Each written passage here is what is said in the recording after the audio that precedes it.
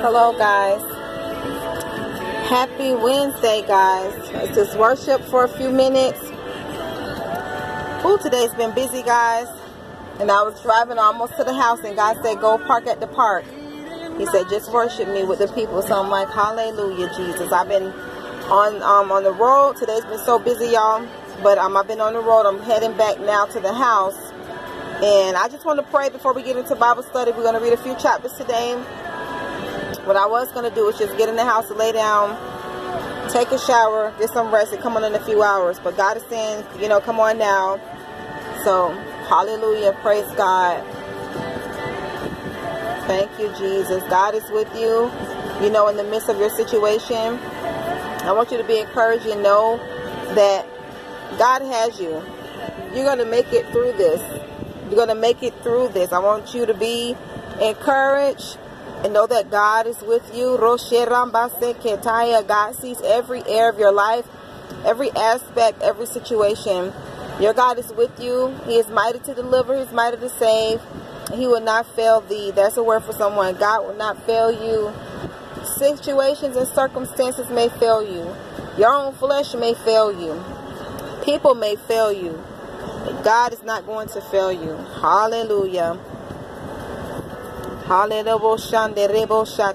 God, I thank you for touching souls today. Thank you for touching minds and hearts. Thank you for touching emotions, God. God, thank you for touching living situations. Thank you, God, for touching spirit and things, people's spirit and things in the realm of the spirit. Thank you for touching families. Thank you for touching atmospheres. Thank you for touching finances. Thank you for touching dreams and businesses and on the job and goals and marriages and relationships.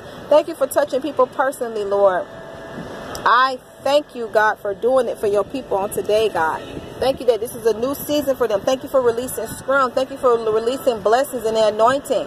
Thank you, God, for releasing refreshing over your people. Thank you for doing it, God. Thank you for just releasing vengeance and protection. Whatever they need, you are Almighty God. You are strong. You are faithful, Father God. You are Abba, Father. You are Jehovah Nisi. You are Jehovah Rapha, Father God. You are Jehovah Jireh, Father God. You are the great I am. You are the everlasting God. You are the ancient of days. There's nothing, Father God, or no one, Father God, that is greater than you. Hallelujah. Your God is the big-breasted one. Be encouraged for what God has done for you before, again and again and again and again and again, and God shall deliver you, and God shall strengthen you, and God shall encourage you, and God shall give you the courage and the grace and the wisdom and the strength and the peace and the fortitude and the focus and the finances that you need. God is faithful to do it for you. Come on, be encouraged. Not sure who I put off the road for to release this, but God is with you.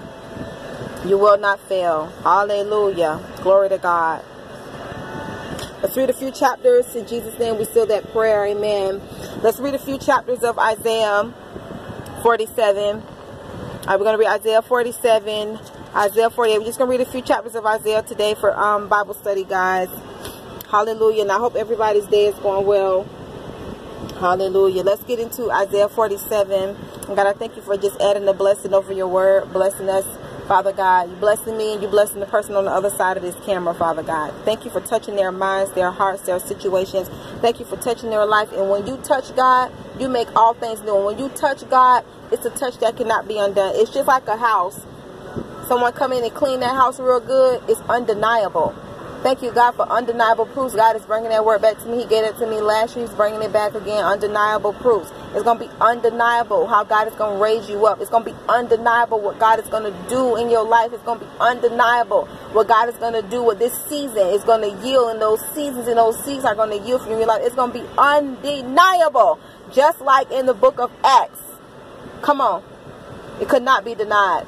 Come on, this next blessing, this next wave of glory, what God is getting ready to do in your life, what God is doing in your life, and what God will do in your life, it cannot be denied. Somebody say that. Undeniable proofs. Let's get into this, guys. Hallelujah, God. Hallelujah.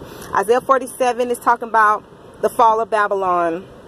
Go down, sit in the dust, virgin daughter of Babylon. Sit on the ground without a throne, daughter of the Babylonians or the Chaldeans, right?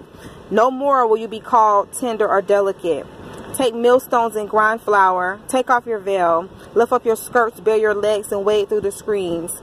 Your nakedness will be exposed and your shame uncovered.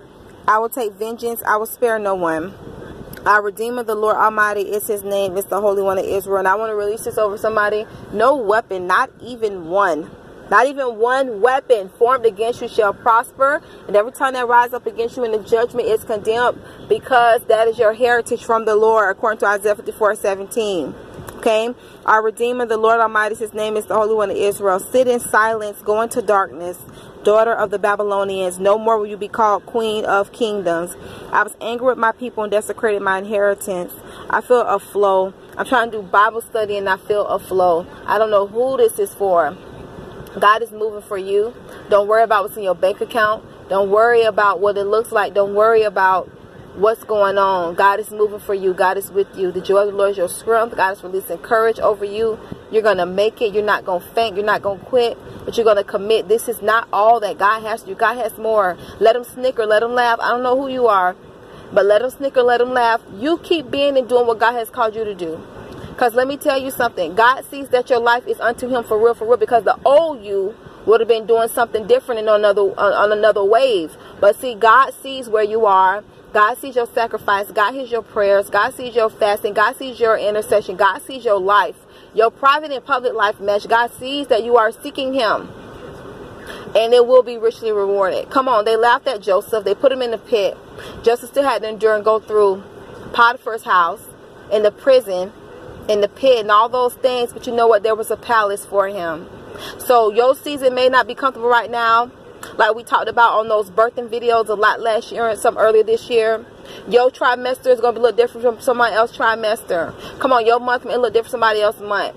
Come on, when you don't make it to you miss the green light and it turned yellow and you got to stop and now it's on red, it's okay, because when it's your turn to go, it's your turn to go.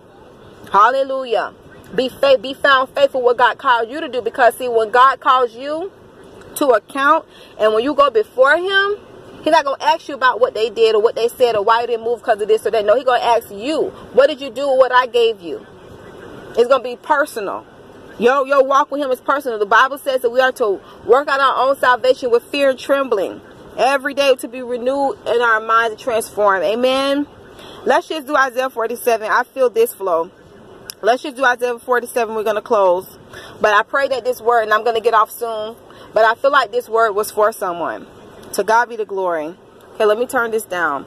Okay, so let's go to 6. Isaiah 47, 6. I was angry with my people and desecrated my inheritance. Oh my God. God, thank you for moving in somebody's marriage. Thank you for moving in somebody's home. Thank you for providing food. Thank you for being a God of provision, God. Thank you, God, for even debts being removed. Thank you, God. Burdens that are weighing down on people financially or in the spiritual, what they send certain family members or certain people on the job or just a day-to-day task in life. God, you are in control, and I thank you, God, that they are being found faithful, and you have a rich reward for the faithful, Father God, because it said in the Bible, to the faithful you show yourself faithful, to the pure you show yourself pure, Father God, to the shrewd, Father God, you reveal yourself to them, Father God. Hallelujah. Hallelujah. Okay, we can't finish the Bible study, guys. I'm not feeling led to finish the Bible study. Let's just stop on Isaiah 47 verse 1 through 6. I just feel him saying close. I don't know, but prayerfully, whoever this video was for, you got something out of it. To God be the glory. God bless you guys. I'm going to close with that. Have a beautiful, blessed night, and I'll see you guys in the next video.